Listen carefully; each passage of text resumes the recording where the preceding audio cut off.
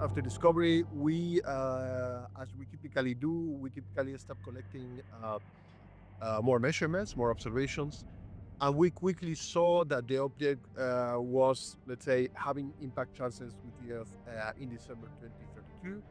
So the object has been estimated to be in a range between 40 and 90 meters, and we are trying to collect as many observations, not what we call astrometry observations, which are the ones that allows us to determine the position in the sky. Of course, we are doing that a lot, but we also want to collect measurements that allows us to determine the physical properties of the asteroid, which would allow us to determine better the size of the object.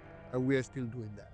The impact velocity, which will be in the order of 17.3 kilometers per second at the moment of the possible impact, and the density of the object, which we don't know.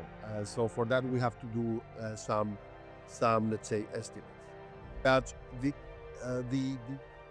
let's say the amount of energy that would be released, taking into account those uncertainties, could range between 5 to 50 megatons.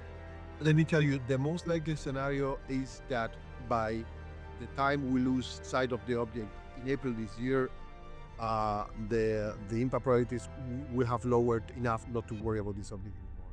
However, there are still some small chances that it will remain in our risk list, and when we come back, when it will come back in 2028 and we reobserve it, at that time, it will have been so much time enough for us to determine whether, let's say, it will be impacting or not completely. So it will be a 0 or 100%.